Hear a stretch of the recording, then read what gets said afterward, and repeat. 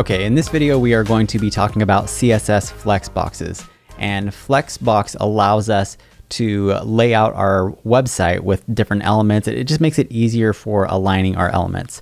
Flexbox stands for the flexible box model, but we're going to go ahead and just jump into it and kind of show you how you can easily lay out elements on your page using Flexbox.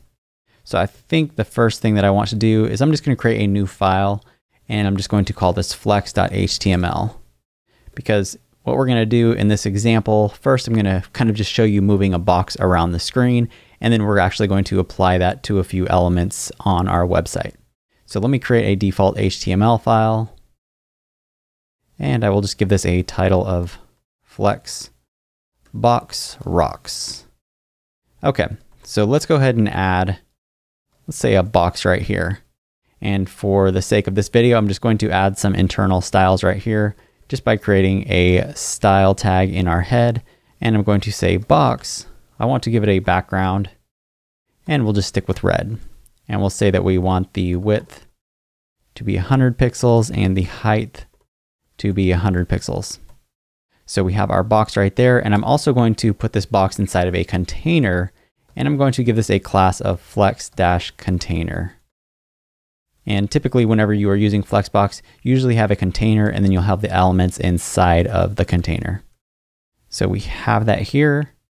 Let me save that and let's go to our flex.html, and you'll see that we have the box on the screen.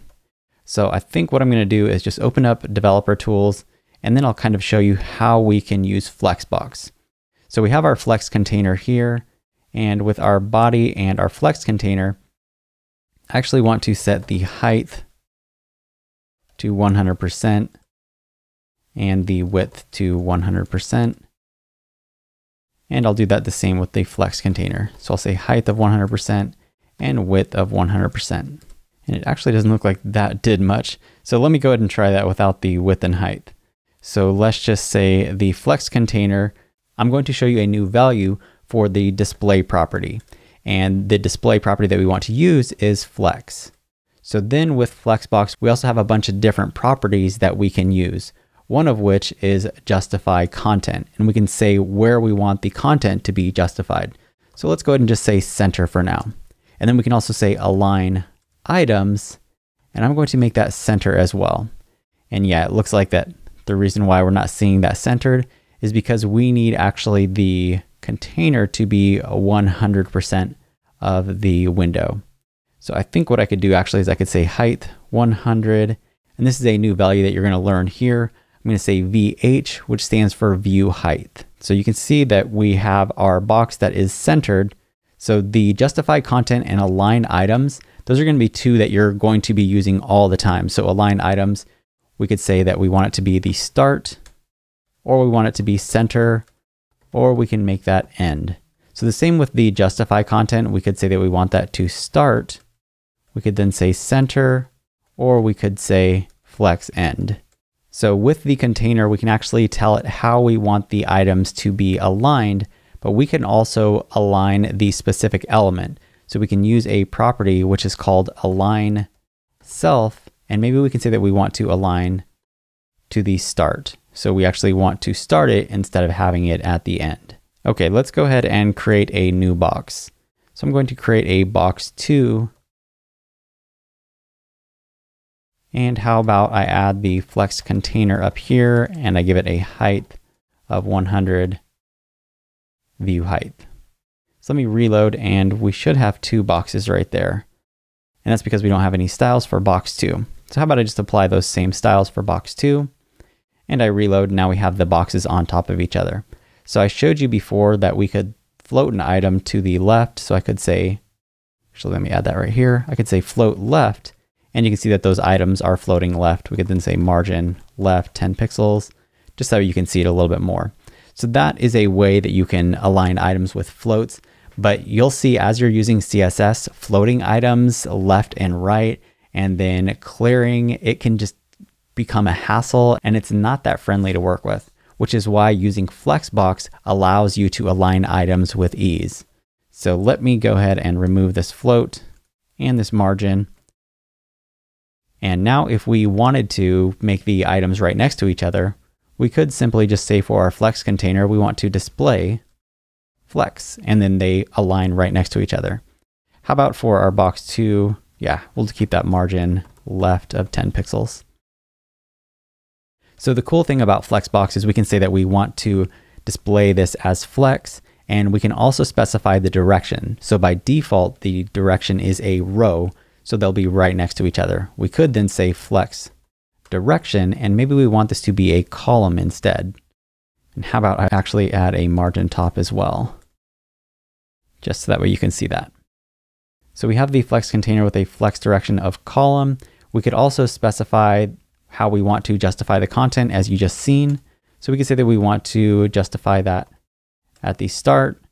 We could then say center, and you can see that it's centered here vertically because we have flex direction column.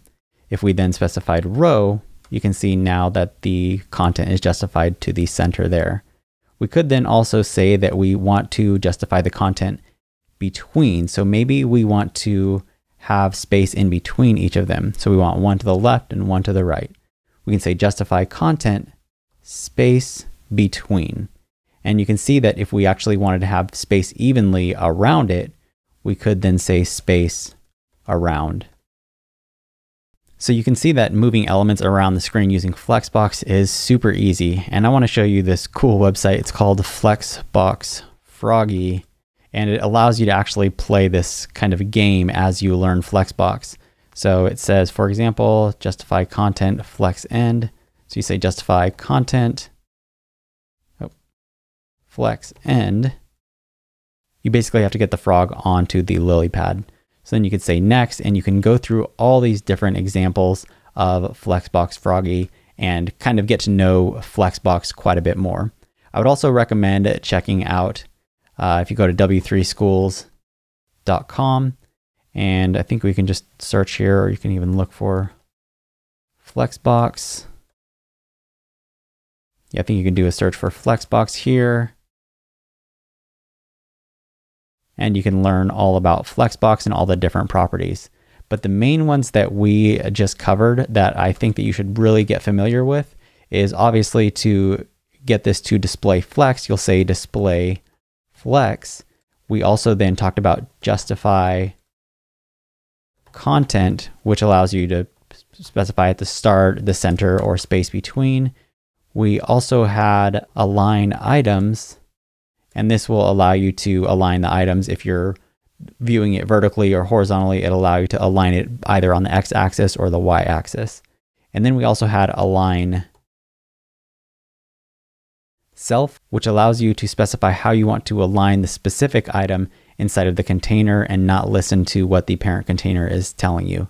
So you can go against the grain and say, no, I want this specific one to start, or I want this specific one to center. We then also talked about flex direction, and this is if you want the direction to be a row or a column. And then one more that I did want to cover is just flex itself. So you can specify if you want this to be flex 1, flex 2, and this will just change the width of the specific box. So let me jump back over here and show you an example of this. So let's say for box 1 and box 2, we just had flex of 1, and you can see that they are equally spaced. Let's say, as an example, we wanted box 2 to maybe have twice the width. So instead of flex 1, we'll actually say flex 2. And you can see that now that that has twice the width of the original one. So using flex, you can specify a positive integer to specify the width of that specific item. Now there are a few more that I'm not going to cover in this video, which is flex grow, flex shrink, and flex wrap. But you can go ahead and learn that from the W3 Schools site, or you can Google it around and kind of just play around with those 3 properties and get familiar with them. But let's go ahead and add some Flexbox to our current website. So let's go back to our index. And I think I'm just going to delete this flex.html because I just wanted to give you an example of using Flexbox. So I'll delete that. And here we have our blog, and you can see that we have these titles right here. And I know that we specified that using floats.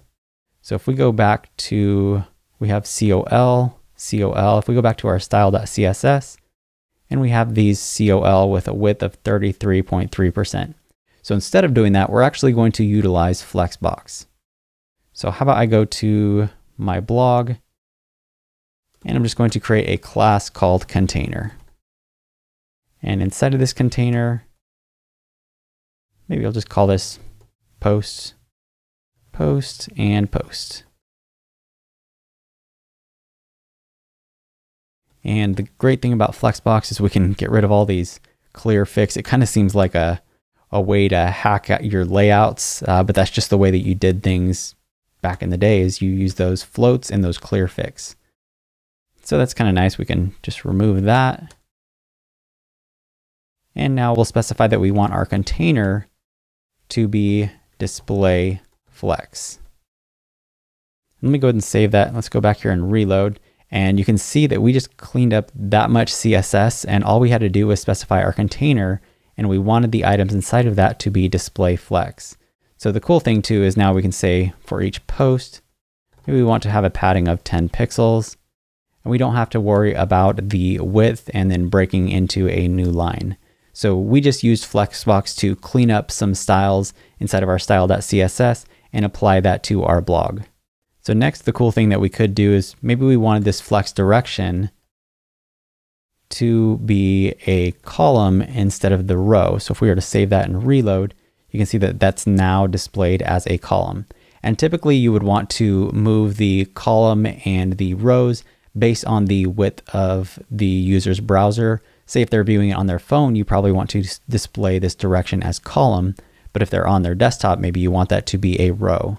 So that's kind of a perfect segue for the next video. We're going to talk about media queries and how you can change the styles based on the browser or the device that the user is viewing your website on. So that's it. That's just a quick 101 on Flexbox. Make sure to get familiar with it because it makes laying out your websites and your applications so much easier, and it actually makes it fun. So until next time, I hope you found this video useful, and I will see you in the next video.